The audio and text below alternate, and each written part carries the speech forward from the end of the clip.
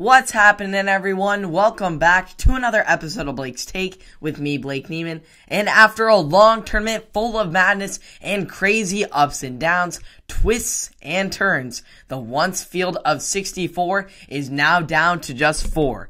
We were able to witness 4 amazing games this weekend, which declared the winner of each respective region.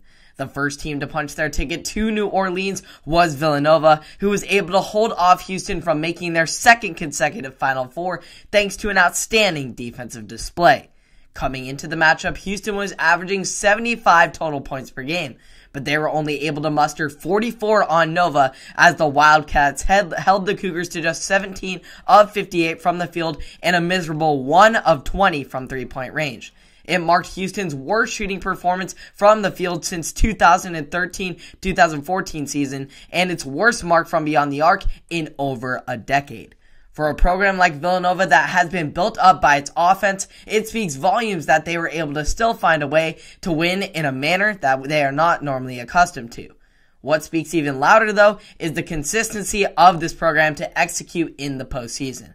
With the win, Nova is now headed to their third Final Four in the past 6 seasons. The last 2 times around, the Wildcats were able to finish it off with championships in both 2016 and 2018. Could 2022 be the year of the Wildcat once more? Maybe, but they're going to have to get through Kansas first, who in a tale of 2 halves was able to move past Miami and clinch their spot in the Final Four.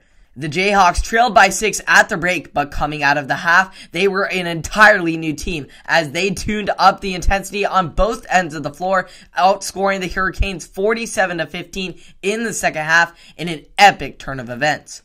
Kansas has been consistent in being able to find a way to fight through adversity both in the regular season and now in the height of the pressure in the NCAA tournament. This will be an important trait for this team as they now take on Villanova. Nova got the best of Kansas in each of the last 2 times they have met in the Final Four. The Jayhawks will hope to end that trend and advance to their first national championship since 2008. They will be met with one of the 2 Blue Bloods from the other side as Duke, who has continued to just get better and better over the course of this tournament, was able to get one step closer to their ultimate goal of a national championship with a win over Arkansas in the Elite 8. The Blue Devils already achieved their first goal of becoming the West Regional Champions after yet another impressive offensive performance. Duke shot 54.7% from the field and ruled the paint against Arkansas. Thanks to this offensive efficiency, the Blue Devils were able to effectively maintain their distance from the Razorbacks and roll to their first Final Four since 2015. For Coach K, it is his 13th Final Four appearance all time, which eclipses the great John Wooden for the most in history. To make the story even better, Krzyzewski is going to get one last shot at UNC after they were able to finally put an end to St. Peter's incredible Cinderella. It seemed as if the Peacocks had finally ran out of magic as the Tar Heels dominated from the start on a 27-9 run and led by as much as 27 in the game. Armando Bacot was a force to be reckoned with 20 points and a whopping 22 rebounds, becoming just the 5th player since the tournament expanded in 1985 to record at least 20 points and 20 boards in an NCAA tourney game. But nonetheless, this loss takes nothing away from the unreal run this St. Peter's squad has had. This team took down John Calipari and the Kentucky Wildcats, snapped Murray State's 21-game win streak, and then went on to upset Purdue to become the first 15 seed ever to make the Elite 8. But most of all, they reiterated what this tournament is all about. Madness. The Peacocks were able to turn everyone's bracket upside down and make for an unforgettable run that will live on in March Madness history.